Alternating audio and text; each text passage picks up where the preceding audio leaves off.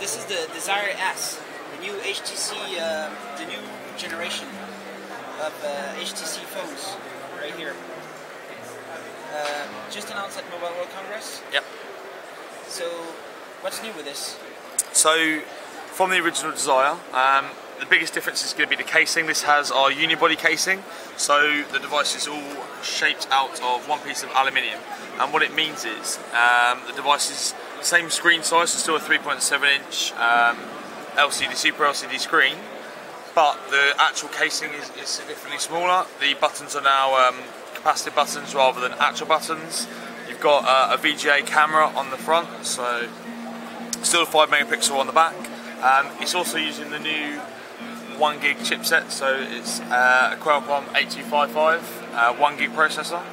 And then we've also updated the menu, so this is now featuring HTC Sense 2.0, so some of the extra features on that are the ability to move the pages.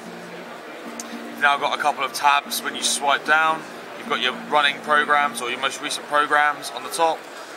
It will link up with HTCSense.com. You have the extra customizable options like skins, so you can change the theme, the headers and the footers of your Sense menus. Just takes a second to load up. It'll also have the extra tabs in the menus, so you can get to your downloaded apps, and you can see all of your apps, and you can see your frequent apps, and I believe you can pick those pages up and move them. And that's about it. Cool. How soon is it released? So Q2 release. Q2. And the Incredible is similar? Yep. Right here.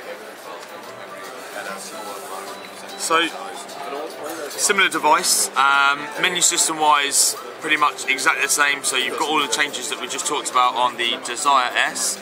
Screen is 4-inch and it's Super LCD, again, so slightly larger screen on the Desire S. Spec wise it's very similar, so the same 1 gig processor, 3.5mm jack, Wi-Fi, Bluetooth, GPS, but it's a 1.3 megapixel camera on the front and it's an 8 megapixel camera on the back. And then the Incredible S is very much shaped around the style, and so the back features something called murdered out black. So the HTC is black, the camera lens is black, the whole back cover has been blacked out, and you've got this cool shape. So it's about offering a phone which looks a little bit different from the normal HTC device. That's cool. And so I'm trying to figure out which of these two is the high end. They're both high end, I guess. Just depends on what size screen you want. This has a slightly higher spec with the camera and the screen size, and then Desire S has the premium metal casing. Cool.